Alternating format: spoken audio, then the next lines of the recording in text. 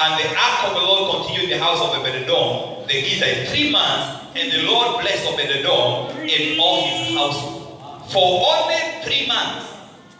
Only 3 months.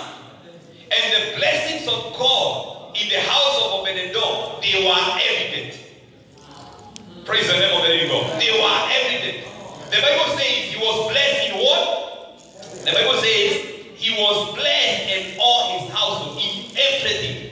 That means even the grass. If the neighbor's grass was dry, the grass of Obed-Edom was green. Praise the name of the living God. Hallelujah. The goat and the sheep, they were giving birth to twins. Everything was happening miraculously. Why? Because the presence of God was there. We presence of God back in our lives. Praise the name of the living God. Hallelujah. We must treasure.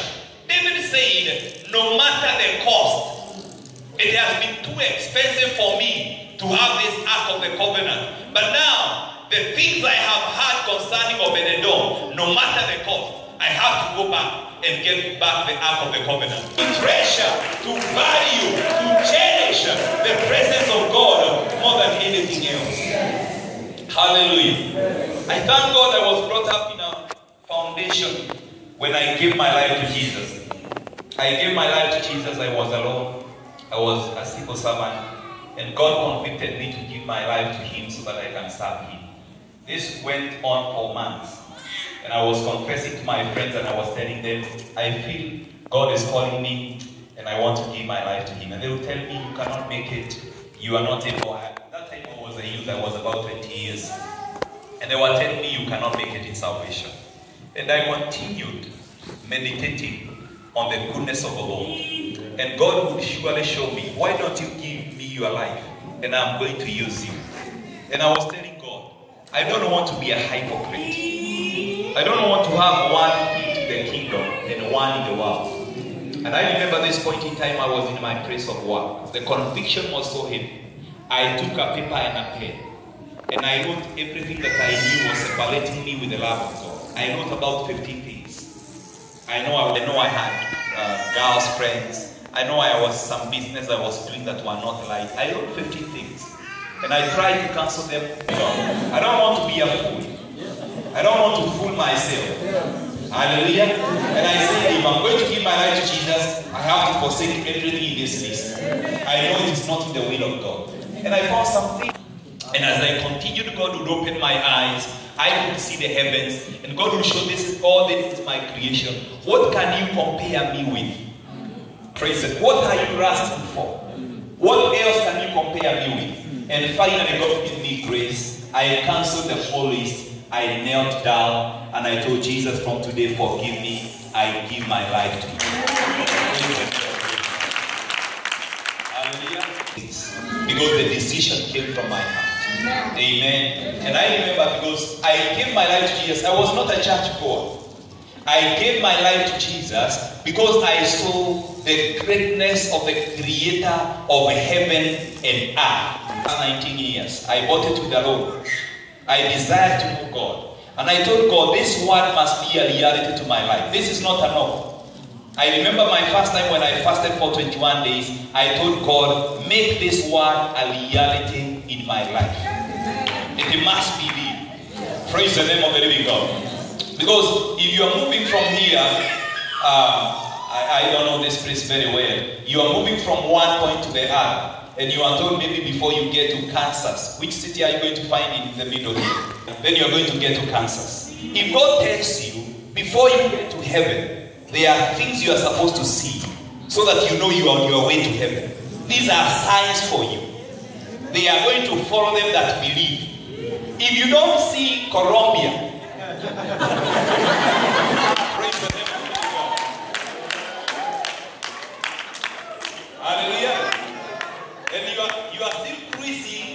at the speed of 80 miles per hour. And you know that you are supposed to see Colombia maybe after 1 hour. But 3 hours are gone.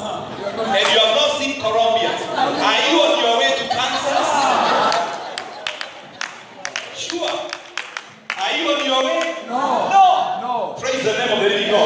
And then I told God, if I'm on my way to heaven, there are things I'm supposed to see as signs, as pointers that I'm on the right direction. Praise the name of the living God. Hallelujah. So that I can be very sure when I see these signs happening in my life, I believe. Praise the name of the living God. I will surely know that I am on the right direction. Praise the name of the living God. I told God, I want this word to be a reality in my life. And let me tell you, the Bible to me is not a story. The Bible is a reality. You can take God at His word. Praise the name of the living God. I thank God I also joined the church. My first church, maybe I don't know, it's here in America. I know there are a few branches of Crisco Church. My first church I joined was Crisco Church. And I found a very strong foundation of hearing from God and the presence of God. Man, that church in the city center, the preacher could not stand until the presence of God has come down. And be sure that God is with me in whatever I want to do. Praise the name of the living God. Hallelujah. May the presence of God be a sure sign for you. In the mighty name of Jesus.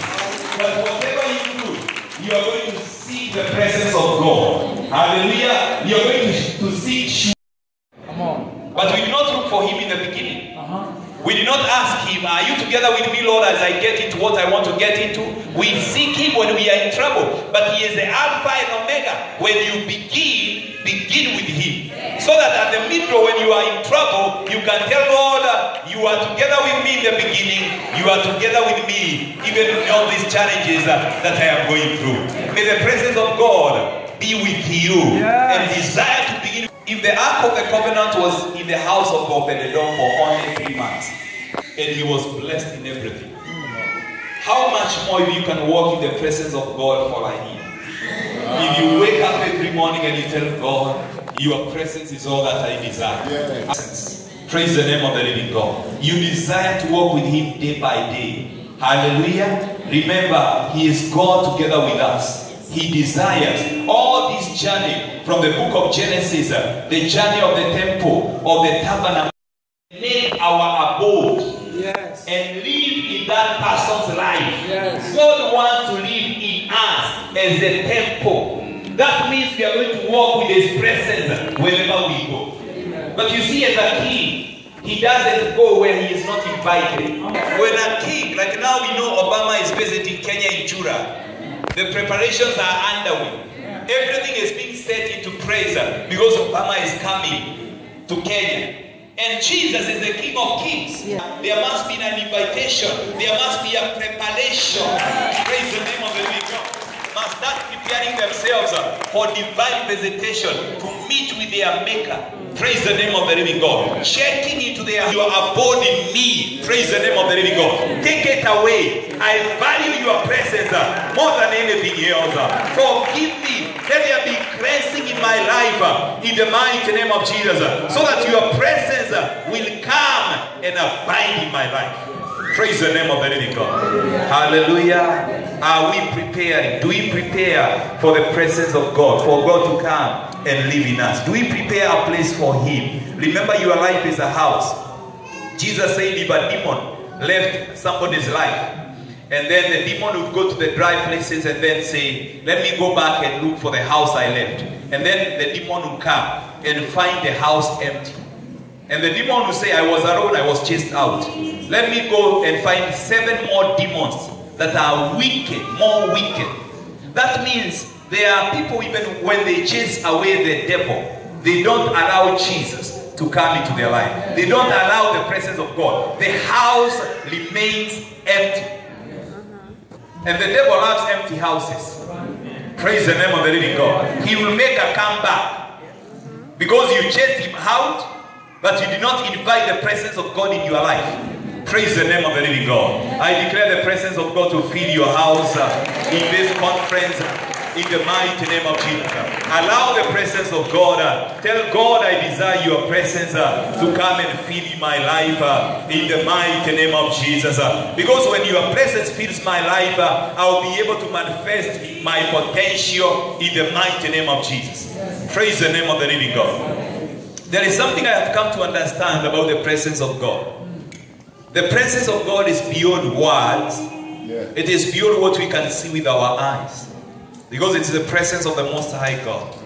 But one thing I have discovered, as it was with the 12 sticks and the stick of bread that burned, the presence of God is able to make things happen. Come on. Amen? Amen. Sometimes I have seen things happening in my life, happening in my ministry. Sometimes people ask me, how do you make it? Because we have been doing a lot of work, a lot of ministry work. We have built a prayer center, we have a TV, we have a radio, we are building an 8,000-seater cathedral, we have a tent, we have over 10 vehicles of the ministry, lorries and buses. All these things, they have happened within a very short time. And people ask me, how do you make it? Where do you get money? We don't have sponsors, we don't have donors. I don't bow for people to give me money. I don't manipulate people to give me money. Praise the name of the living God. But one thing I have discovered is that the presence of God, when it is somewhere, it is able to cause things to happen. In a way that you cannot be able to explain. Praise the name of the living God. You may not be able to give an explanation. Hallelujah. That this is how I operate. This is how things are happening in my life. You know, my daughter got a job. My son, this door opened. Some things you may not be able to give. Sometimes you feel shy even to talk of what God is doing in your life. Because some people work so hard. They do an elephant's work, but they receive an ant's salary.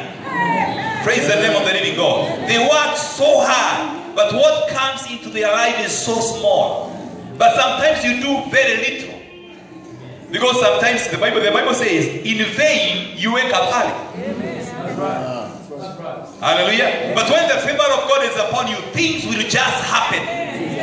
I'm not saying we are not supposed to be diligent. I'm not saying we are not supposed to work hard. I work hard, I'm diligent. But let me tell you, there is something beyond working hard.